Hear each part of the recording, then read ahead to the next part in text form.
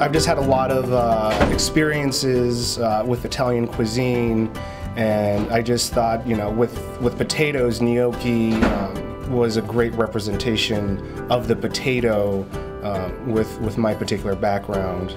And doing the arugula pesto, I think really accented those, the potatoes with the pepperiness of the arugula and the richness of the pecorino and the saltiness.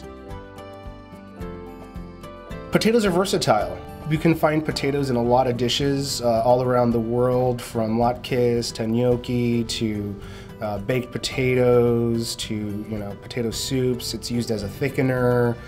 It's a really great ingredient to be able to use in different aspects. And what's really nice about it as well is it's very forgiving on what you can add to it and the flavors that you can do with it, because it is neutral, so you can do a lot of things with it.